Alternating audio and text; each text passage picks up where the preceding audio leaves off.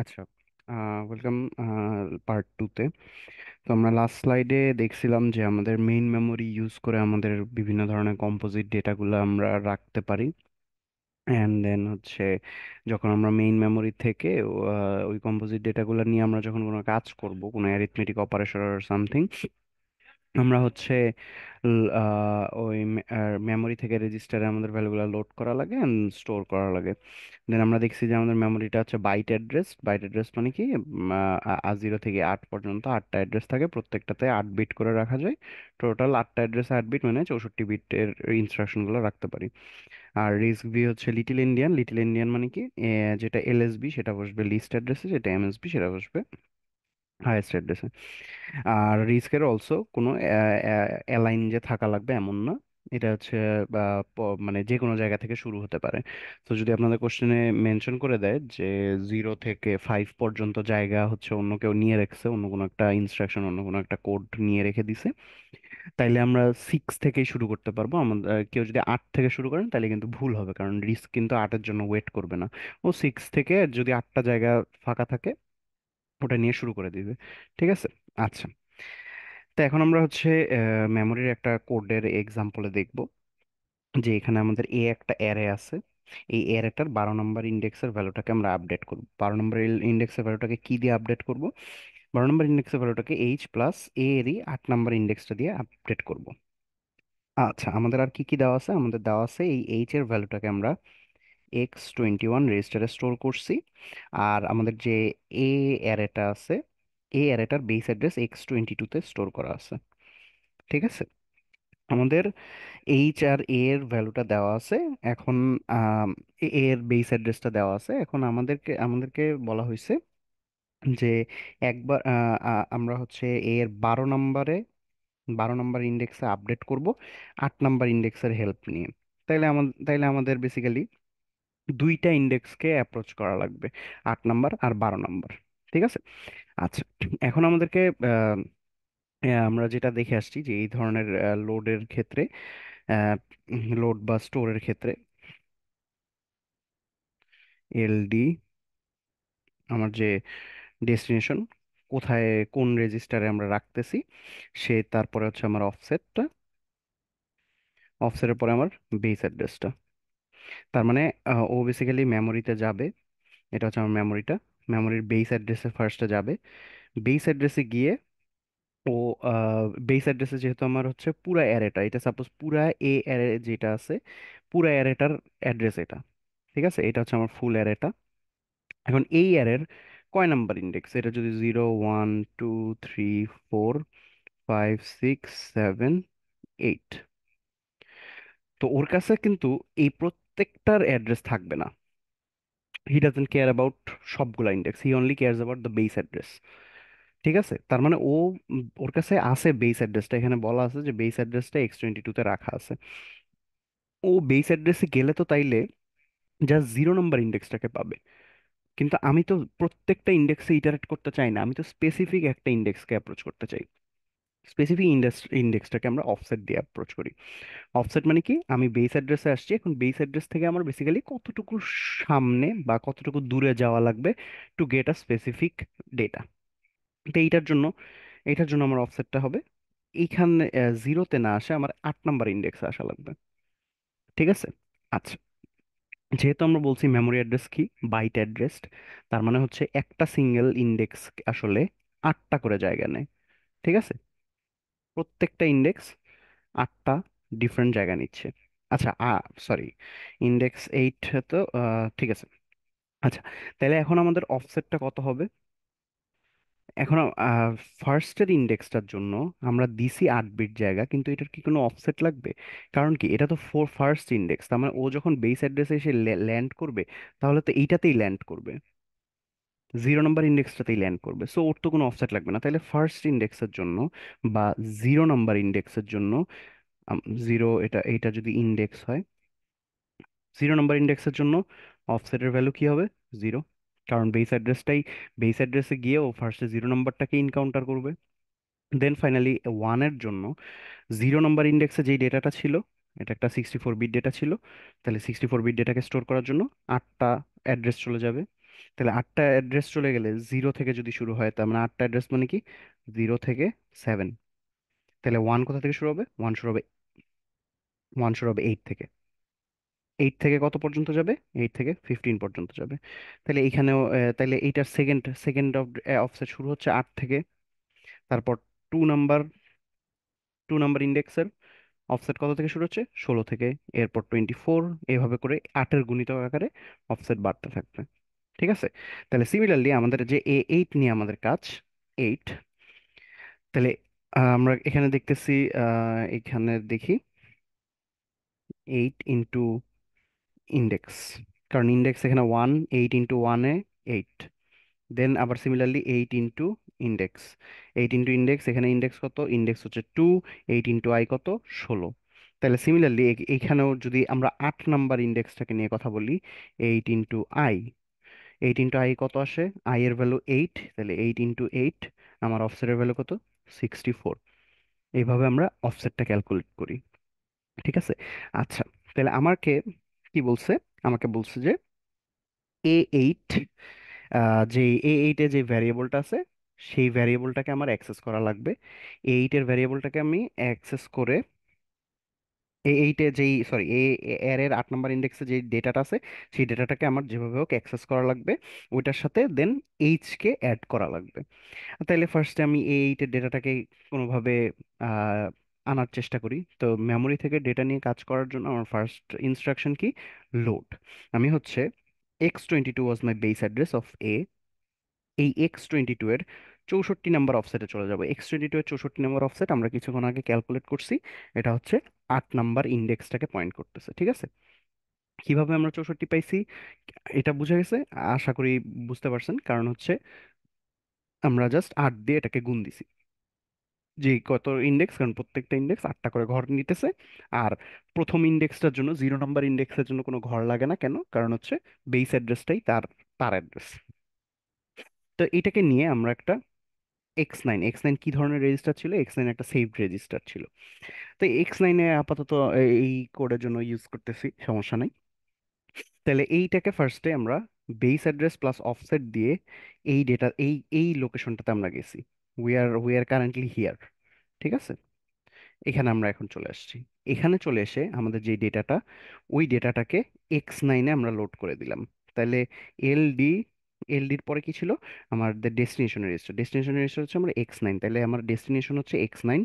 তাহলে স্টোর করবে ডেটা কোথা থেকে? ও ফার্স্টে X22-তে যাবে। X22 is this memory. এই মেমোরির ভিতরে গিয়ে 64 number index which is this this value right here, এই ভ্যালুটাকেও X9-এ স্টোর করবে। ঠিক আছে। এত দূরের কাজ শেষ। তার মানে আমার A8-এর ভ্যালুটা আমি ফাইনালি পেয়ে গেছি। এখন আমাকে A8-এর ভ্যালুটার সাথে এইচ এর ভ্যালুটা অ্যাড করা লাগবে।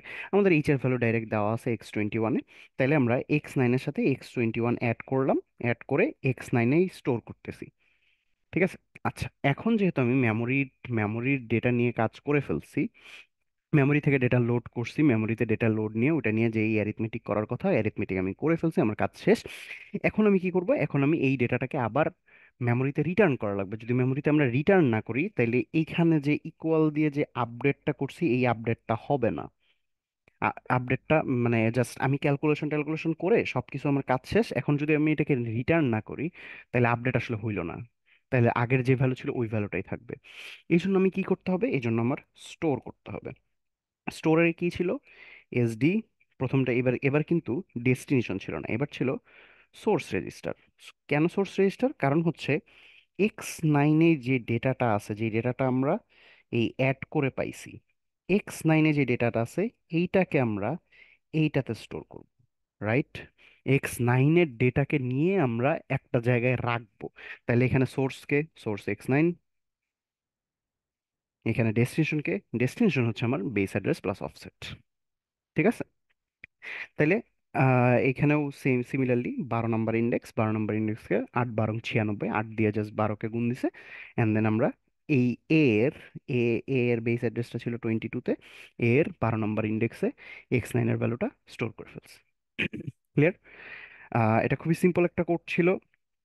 খুবই সিম্পল একটা কোডের ভিতরে আপনাদেরকে দেখানো হয়েছে যে আমরা যে কম্পোজিট ডেটা ইউজ করি, কম্পোজিট ডেটার জন্য আমাদের মেইন মেমোরি লাগে।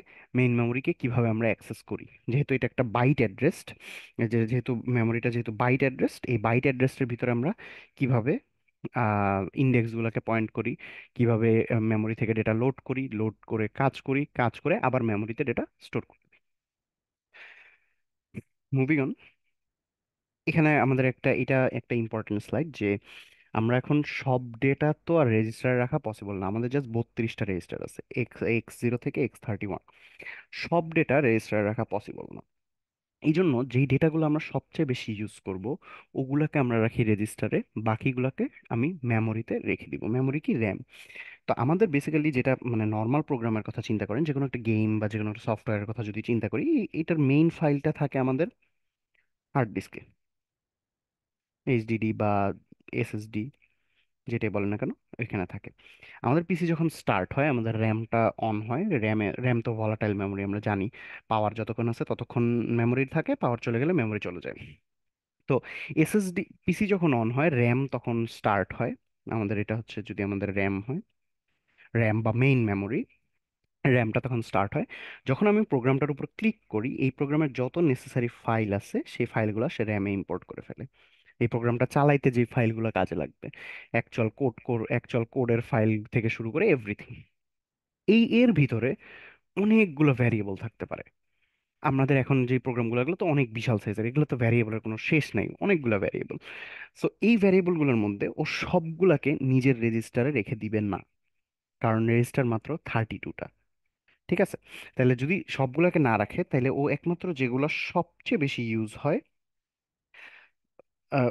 ভ্যারিয়েবলের জন্য রেজিস্টার, এখানে যদিও বলা আছে যে compiler must use registers for variables as much possible, but ওই ভ্যারিয়েবলগুলাই যেগুলো আমার মাল্টিপল টাইমস ইউজ হচ্ছে, যেটা আমি ক্লাসে একটা ছোট্ট এক্সাম্পল দিয়ে দেখাইছিলাম, যে আমাদের একটা ভ্যারিয়েবল আছে মেমোরিতে, সেম ভ্যারিয়েবলটা আছে আমার রেজিস্টারে।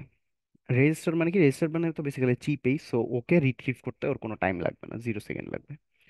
মেমোরিকে রিট্রিভ করতে 0.01 সেকেন্ড হয়তো বা টাইম লাগে, মেমোরি থেকে রিট্রিভ করতে। এখন এইটা ভিজুয়ালি আপনার কাছে মনে হইতেছে যে খুবই কম টাইম, এটা তো কোনো টাইমই না। কিন্তু আপনি যদি দেখেন এই ভ্যারিয়েবলটাকে 100 বা 1000 বার লোড করা লাগতেছে, 1000 বার যদি লোড করা লাগে, তাহলে এই রেজিস্টারে থাকলে ও সেই 0 সেকেন্ডই লাগবে। কারণ রেজিস্টার মানে ওর নিজের ভিতরেই আছে, কেন ও শুধু শুধু অন্য জায়গা থেকে ফেচ করবে। আর মেমোরিতে রাখলে এই 0.01 সেকেন্ড হয়ে যাবে 1000 বারের জন্য 10 সেকেন্ড। একটা ক্লিয়ার এবং ভেরি ডিস্টিংটিভ ডিফারেন্স আমরা এখানে নোটিস করতেছি। 10 second, that's very very very, আপনি নিজে রিয়েলাইজ করবেন সেটা। ঠিক আছে? এই জন্য যেই যেই ভ্যারিয়েবলগুলো লেস ফ্রিকুয়েন্টলি ইউজড, একমাত্র ওইগুলাকেই আমরা মেমোরিতে রাখবো। বাট যেগুলা আমরা ডেইলি ইউজ, আমরা বারবার ইউজ করব, ওগুলাকে মেমোরিতে রাখা বোকামি, ওগুলাকে রেজিস্টারে রাখা লাগবে। ঠিক আছে? ওকে। আচ্ছা, তো এখন আমরা এতক্ষণ আমরা এডিশন দেখছি, যে দুইটা রেজিস্টারের মাঝখানে, দুইটা রেজিস্টার, একটা রেজিস্টারের সাথে আরেকটা রেজিস্টারকে যোগ করতে হলে অ্যাড অপারেশনটা আমরা ইউজ করছি। এখন আমরা একটা রেজিস্টারকে একটা ইনস্ট্রাকশন দেখবো, যেটা হচ্ছে ইমিডিয়েট অপারেন্ড বলে। এটার কাজ হচ্ছে কোনো কোনো একটা রেজিস্টারের সাথে কোনো একটা ডাইরেক্ট ইন্টিজার ভ্যালু আমি অ্যাড করব। ঠিক আছে? ডাইরেক্ট ইন্টিজার ভ্যালু আমি দিব। যে ডাইরেক্ট ইন্টিজার ভ্যালুটা, কারণ কি, কারণ হচ্ছে এমন অনেক কেস সিনারিও থাকতে পারে, যে এগুলাকে কমন কেস বলে, যে যে কোনো একটা রেজিস্টারের সাথে আপনার এক যোগ করা, এক বিয়োগ করা, 10 যোগ করা, 10 বিয়োগ করা, এভাবে ডাইরেক্ট কিছু একটা যোগ বিয়োগ করা লাগবে। তো এখন এইটার অল্টারনেটিভ কি? এটার অল্টারনেটিভ হচ্ছে আমি এই একটা নেই, তো এটার অল্টারনেটিভ হচ্ছে আমি একটা রেজিস্টার নেই, X9 সাপোজ। X9-এর ভিতরে আহ, কোনোভাবে অন্য অন্য আরেকটা রেজিস্টার থেকে সাম অফ 4 নিয়ে আসার ম্যানেজ করি। আমি যেটা জানি যে সাপোজ আমার এই ভ্যারিয়েবলটা আছে, এই ভ্যারিয়েবলটাকে সাপোজ আমার অন্য আরেকটা টাস্কে একটা রেজিস্টারের ক্যালকুলেশন করে 4 বের হয়েছে, ওই রেজিস্টারটাকে এখানে প্লেস করে দিই। তাহলে এইটা এক, অন্য ইসের উপর ডিপেন্ডেন্সি আছে। দুই, নাম্বার অফ ইনস্ট্রাকশন বেশি লাগতেছে। This is very much redundant. এই জন্য আমরা কি করি? এই জন্য আমরা এই জন্য আমরা এই অ্যাড আই এই টাইপের ইনস্ট্রাকশনগুলো ইউজ করি, যাতে আমরা কোনো একটা রেজিস্টারে যদি আমাদের কোনো একটা ইন্টিজার টাইপের ডেটা অ্যাড করা লাগে, আমরা ডাইরেক্ট ওটা অ্যাড করে দিতে পারি। ঠিক আছে? এই যে এটার জন্য দেখেন, এটা কি করে, এটা লোড ইনস্ট্রাকশনকে অ্যাভয়েড করে। কারণ তাহলে আপনার এই ফোরটাকে একটা মেমোরিতে রাখা লাগতো। এইখানে সাপোজ এখানে ফোর আছে, ফোরটাকে মেমোরিতে রাখা লাগতো, এই মেমোরি থেকে আপনার লোড করা লাগবে। লোড করে এই মেমোরি থেকে একটা রেজিস্টারে লোড করবেন, এই রেজিস্টারে লোড করে পরে এই রেজিস্টারের সাথে X22 অ্যাড করবেন। এখানে একটা এক্সট্রা একটা লাগতেছে, আমার ইনস্ট্রাকশন লাগতেছে। তো এটা একটা ইনস্ট্রাকশন আপনার কাছে এখন মনে হবে অনেক কম, বাট আমার কাছে যখন 1 বিলিয়ন ইনস্ট্রাকশন থাকবে, এই প্রত্যেকে একটা ইনস্ট্রাকশন বাড়লেই দেখবেন যে কয়েক হাজার ইনস্ট্রাকশন বেশি হয়ে গেছে। যত ইনস্ট্রাকশন বেশি তত আমাদের এক্সিকিউশন টাইম বেশি, তত পারফরমেন্স খারাপ, রাইট? এই জন্য আমরা কি করি, আমরা হচ্ছে অ্যাড আই ইউজ করি। অ্যাড আই ইউজ করলে এটা হচ্ছে আরডি, এটা হচ্ছে আমার ডেস্টিনেশন রেজিস্টার, এটা হচ্ছে আমার সোর্স রেজিস্টার, সোর্স রেজিস্টারের সাথে একটা ইমিডিয়েট ভ্যালু আমরা দিয়ে দিই। এই ভ্যালুটাকে অ্যাড করে, এই ভ্যালুটাকে X22 এর যে ভ্যালুটা আছে ওটার সাথে অ্যাড করে X22 তেই আবার প্লেস করছে। ঠিক আছে? তাহলে এই লেকচারটা আমি এই পর্যন্তই রাখতেছি। পরবর্তী লেকচার থেকে আমরা সাইন ডান সাইডে চলে যাব। সো আশা করি বুঝতে পারছেন। যদি না বুঝতে পারেন আমাকে জানাবেন। Thank you.